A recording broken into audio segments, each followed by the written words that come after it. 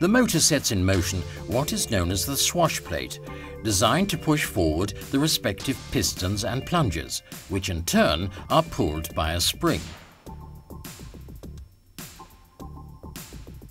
This is a real view from inside a running high-pressure cleaner.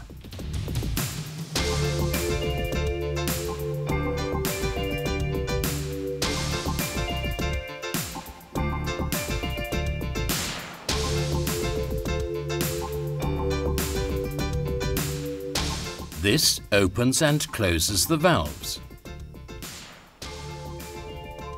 This is a real view of a valve from inside a running high-pressure cleaner after starting up the machine. The 3 suction valves are at the bottom and the 3 pressure valves at the top.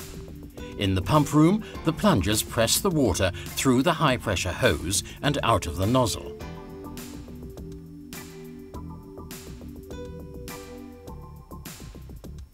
Here, the same process once more, from a different angle.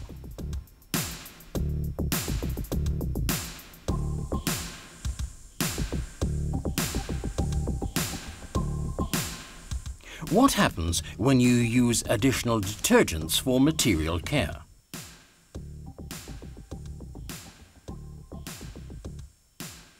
When the valve opens, a vacuum is created inside the so-called injector. The detergent is sucked in, mixed with water and sprayed out of the nozzle. Closing the gun causes the flow of water to be cut and the pressure to increase, while the so-called check valve body is being actuated at the same time.